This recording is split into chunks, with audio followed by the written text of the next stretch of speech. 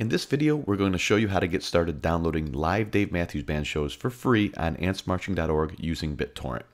First thing you need is a BitTorrent client. Our client of choice is uTorrent. You can download it at utorrent.com. It's free for Mac, Linux, or Windows. The next thing you need to do is be able to be logged in to antsmarching.org. So, as you can see, we're logged in here. You can access the torrent download from a number of places, one of them being Tour Central if the show is available for download. This way we're going to show you is through the forum. So you go ahead and click on the forum link on the front page, and then you'll scroll down to the torrent area. Since we want to download some shows from the current tour, the Australia tour from 2014, in this example, we're going to go to the 2014 folder. In that forum, you're going to see shows that are available for download, and I'm going to pick April 19th. I'm going to grab that show. Now you can view the show in Tour Central by clicking this link. You can view the source information, the thumbprints for the FLAC files, and the torrent file itself. To grab the show, you're going to download the torrent file. Now this is not the show, this is just the file that tells you where to get the show essentially.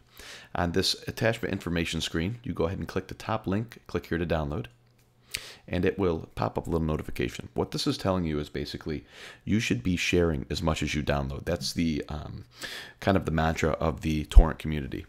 It's not just a place where you download and then jump off the swarm and stop sharing. So this is encouraging you to share as much as you've downloaded. Now it's downloaded the file. We've already have our torrent client installed, so all we need to do is click the file and it will open our torrent client. What you want to do here is choose where you want to save the show. It'll create another folder for the show, so we're just going to leave the default for now.